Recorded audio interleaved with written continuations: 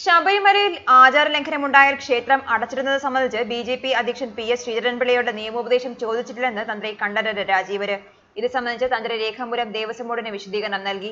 തന്ത്രി അഭിപ്രായം തേടിയതായി പി.എസ്. ശ്രീധരൻപിള്ളയുടെ വെളിപ്പെടുത്തലിനെ തുടർന്ന് വെള്ളിയാഴ്ചയ്ക്കകം വിശദീകരണം നൽകാൻ തന്ത്രി കണ്ഠരര് രാജീവരോട് ദേവസ്വം ബോർഡ് കമ്മീഷണർ ആവശ്യപ്പെട്ടിരുന്നു.